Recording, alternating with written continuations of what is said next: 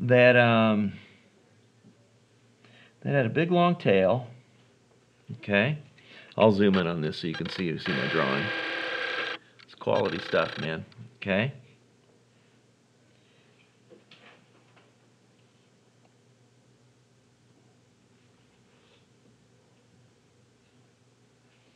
Okay.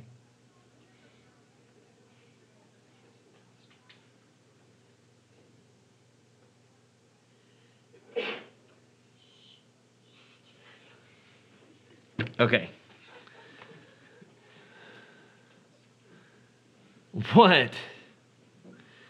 There's an animal. This thing was called a Zoid. Okay. Rum the a what? A fedora. Okay. So this is a Zoid. Actually what I probably need to make it a little bit more vicious because it looked like it was kind of smiling at the time. Okay. Zoids actually through the whole like up till I think the 3rd or 4th century, Zoids were fairly populous. Okay, Zoids were really they were kind of brown and furry, and some of them had shorter tails. Some had even longer tails. Okay. And their noses actually were different lengths as well. But there was one thing that was always common about a Zoid is it always had a really flat back. Okay, so that was a Zoid. You can just imagine these things running around. And actually, they were originally herbivores. But then what happened was as the drought came in and the famine struck and all that good stuff.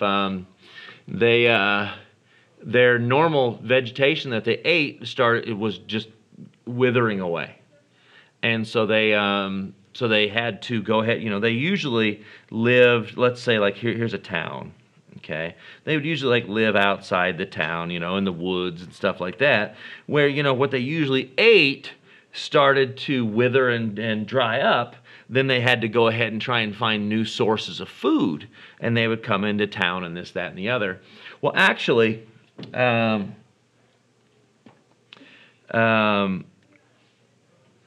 food sources, they started to eat like people's, like goats and sheep and this, that, and the other. And what? They actually averaged about 1 foot to 14 inches. About high, and the length was really quite variable because their tails could be different lengths. Yes, sir. I thought the famine was in like the early 20th century. This is the Scottish famine. No, earliest 20th century. No. Isn't that when the potato famine was? No, this is not the potato famine. This is a different kind of famine. Okay. So anyway, so then the farmers are starting to get mad and everything, and it was really kind of interesting, the political dynamics of the time, because the farmers are mad, but the people that didn't make their living off livestock were like, what's the big deal? So you lose a goat here or there, big deal. You at least got something to eat, all this good stuff. Well, then what happened was the city folk. There was one time where this little kid was walking to school, and it was killed by a pack of Zoids. Okay. They're actually pretty quick. They have these little short stubby legs, but I mean they were fast. Okay, but and the thing is they were pack hunters. Okay, so they would like form. It was really kind of interesting. They'd have I'll put Z for Zoids. Like say if there was some here. And somebody's walking this way, the other Zoids would like hang out here to try and flush them towards their buddies. Okay? So anyway, so now after you got a picture, farmers are mad because they're eating their goats and sheeps and pigs and all the sheeps or sheep? Sheeps? Shipes. Okay, they're eating their shipe. Okay. And then now the townspeople are mad because they're afraid to send their kids to school. Okay. So they're like, and these things are just running all over the place. They're crazy, okay? So That's where the word trapezoid came from, because they had to do something about it. And now, who does live trapping in here? You do? Okay. I'm going to draw a live trap, and you tell me if I'm wrong. Oh, sorry. And then it's got this angled portion in here, right? Okay. You wonder why that is? Because traps went all the way, the origin of live traps actually came from the trapping of zoids. So what they had was a national proclamation of help your town, trapezoid. Save the life of our children by trapping a zoid. Were they edible? Oh yeah, they were edible. So then it helped solve the famine contest, or not contest, the famine issue, okay? And then there was actually a real famous zoid that was rare. It was all white, and the one thing about the all white zoid is its tail was always the same length as its nose. Okay? Can you picture that? Okay. So then what would happen was, it was such a rare sighting that if somebody saw one of these, they would say, I saw one of those zoids. So that's where the term isosceles trapezoid came from. Okay? Where when the tail and the nose are the same length. Yes, sir. I want to see this in a history book. See, that's one of those things that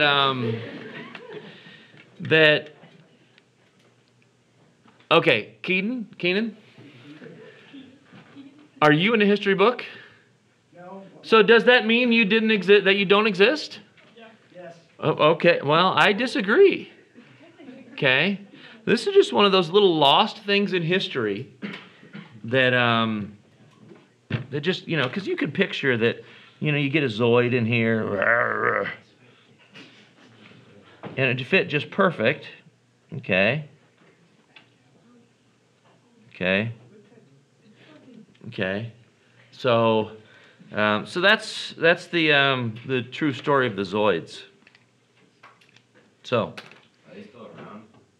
No, they're not. They were actually the trapezoid movement was so successful that they totally exterminated the zoid population. I think Dixon was telling me about that. You know what? Dixon would know. They've caught them before. In their live trap. Oh, that's interesting, because I thought they were all extinct. Well, they are now. They're actually a marsupial. They're closely related to the possum family. Yeah. Could you tame one? Could I tame one? Yeah. They don't exist anymore, Keenan. You should listen. Well, when they were alive, could you tame one? I don't know if people had pet zoids. I suppose you could, because people have like pet raccoons and stuff. You know, so. Any other dumb questions, Keenan? I'll think of one. Okay, good. I'm sure you will. Use Jurassic Park method and resurrect one. Ooh, that's true. Okay. Maybe they could find one of the massive zoid burial pits. You know, because they would actually have celebrations. Where did the Zoids like originate? Where did they? It was like in the Scotland area. Yeah, I think so. It's a Scottish zoid. So anyway. Here we go, kites. Let's do our definition of a kite and properties of a kite. 9 minutes and 25 seconds, okay.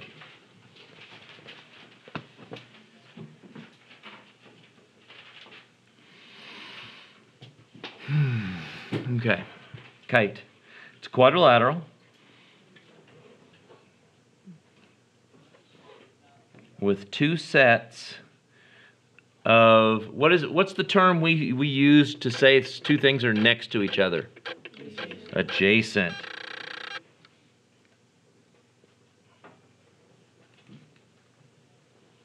Two sets of adjacent sides equal. That's my definition. That is a kite. Okay. And the story of a kite's kind of an interesting one, but we just don't have time for it today. And it's a little bit racist, but so let's start off with just a definition, or just a basic picture here.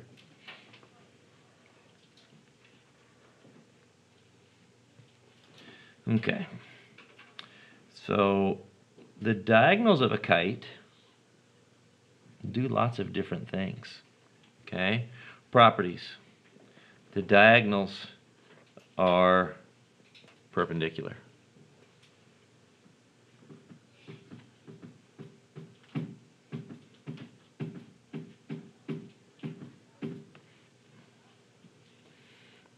Diagonals are perpendicular. Okay. Okay. The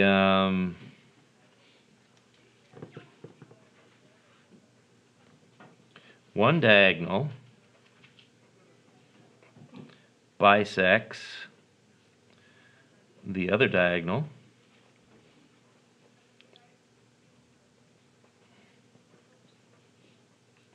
and the angles of the kite.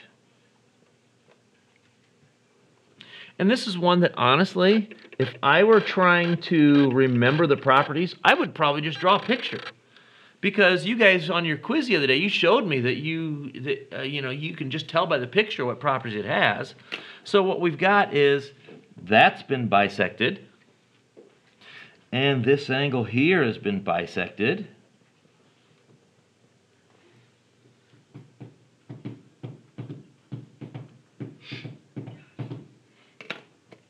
Okay, and it has one set of opposite sides equal. One set of opposite sides, or opposite angles, I'm sorry.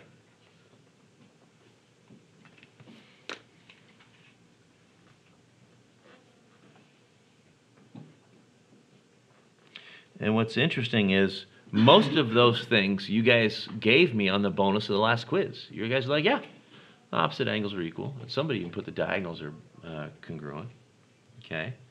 And I think that is it. Let me just double check. I'm going to talk about that real quick too. Okay. And then we're going to wrap up this chapter.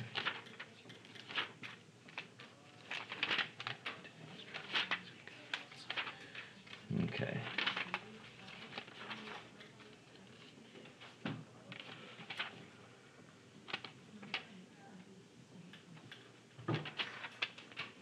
Okay. Okay. So that's kite. If we were going to go over to this family tree we had the other day,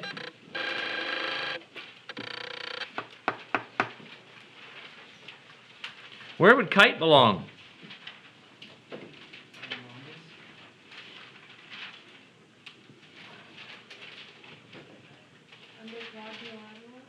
Under quadrilateral. Okay.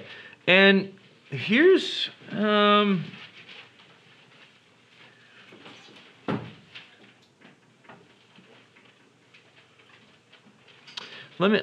we have a little bit of an issue that kind of concerns me. Is this a parallelogram? It's not a parallelogram. So it would not go underneath this. It would come over here. But could a kite be a rhombus? Could a kite be a rhombus? Yes. I don't know. Let's take a. I want to read the way they've defined it. Because I would think maybe yeah, but a kite is a quadrilateral with exactly two sets of congruent consecutive congruent sides. Unlike a parallelogram, the opposite sides are not congruent and not parallel. Okay, so let's add one more thing. Opposite sides are not congruent. So that makes it so it can't be a rhombus. No rhombus for you.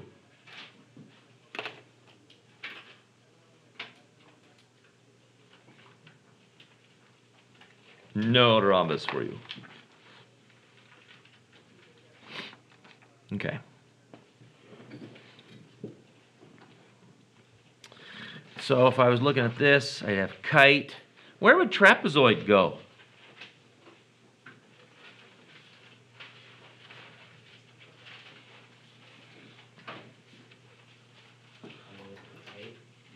Under kite? Oh, I'll quadrilateral on the side there. Oh, okay. So let's come over here. Let's say I've got trapezoid. And then underneath trapezoid would be what? Isosceles trapezoid.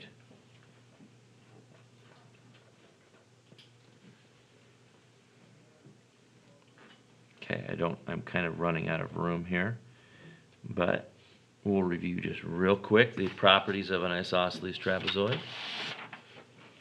Okay. Legs are equal, base angles are equal, and the diagonals are equal. Okay. Legs are equal, base angles are equal, and the diagonals are equal. That's a trapezoid. Isosceles trapezoid. They're more rare. They're definitely more rare. I saw that. Okay. So if I wanted to show something was a kite using distance or slope or whatever, slope would do me no good. Slope would do me no good. I'd have to show that I'd have two sets of congruent sides that are adjacent or consecutive or next to each other. Okay.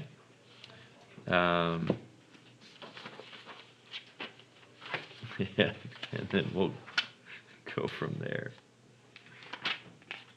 Okay. I'll have to see if I can find some more information about zoids, because obviously you guys don't believe it. I wish I still had my textbook from college. Oh well. It is what it is. Okay.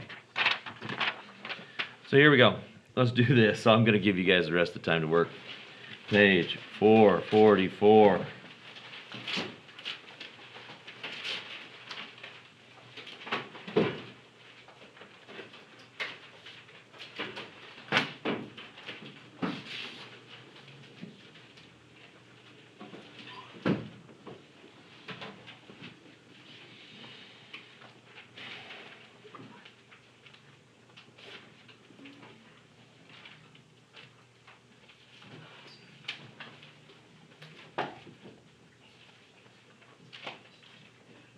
There's one more thing I gotta go over with you too.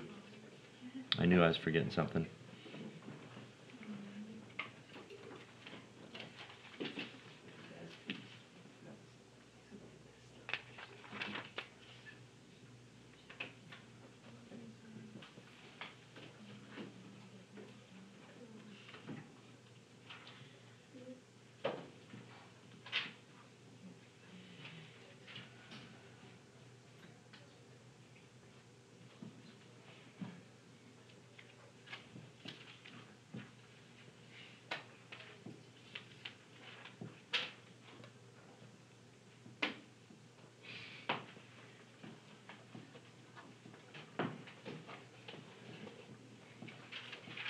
Okay, one thing about a trapezoid that's very important that I left out.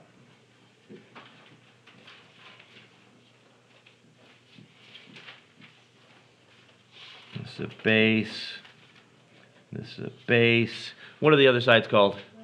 Legs, okay?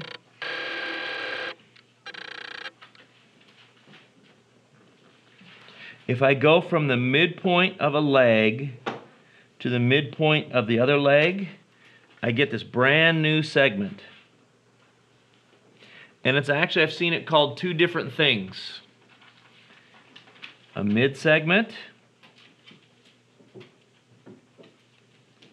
or a median. Okay? And the length of that is the average of my two bases. So let's just write a note. My mid-segment is equal to base 1 plus base 2 divided by 2. Okay? So if I would do an example here real quick, 10, 22, what's my mid-segment going to be? 16. The average of 10 and 22 is 16. 10 plus 22 equals 32. Divided by 2 gives me 16. What if I did this, though?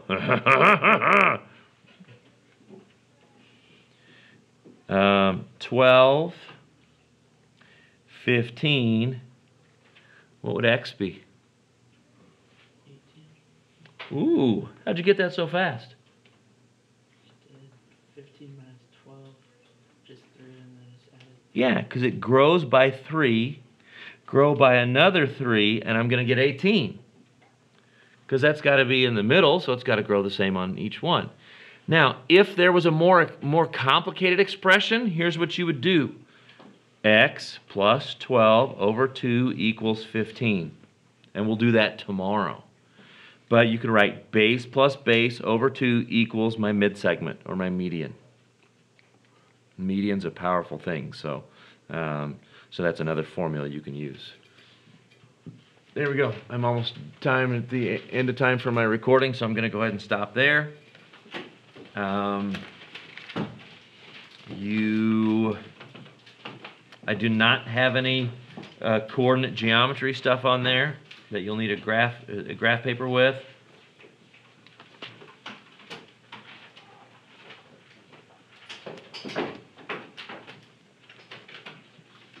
Okay. Got about a little over 15 minutes.